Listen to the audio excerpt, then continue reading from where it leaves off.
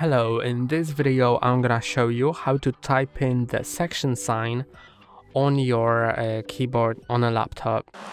I'm gonna show you two ways. The first one involves a numpad. So if you have the numpad on the right side of your keyboard, then it's gonna be pretty simple.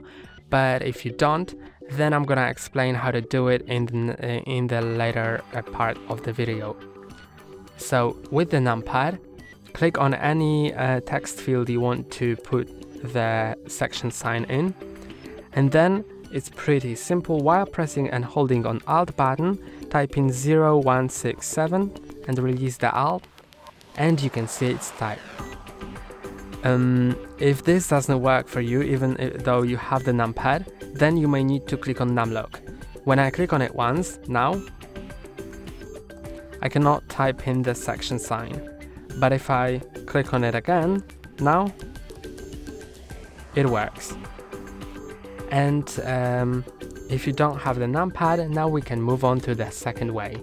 So go to the search bar here, as I'm in right now, and search for character map. I have it already in recent, so I'm gonna click on that, and then you can just search for section in the search.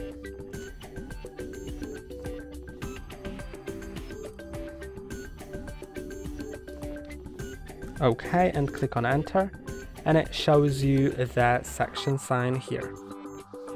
Now you can click on that. When it gets bigger, click on select, and now click on copy. It will copy everything what's in this field, and now go to any text field you want to paste it to, and to paste it, either press and hold on the Ctrl and the V on your keyboard, or instead right click on the text field and click on paste, and it will paste it. And that's all for today. Don't forget to like and subscribe. See you next time.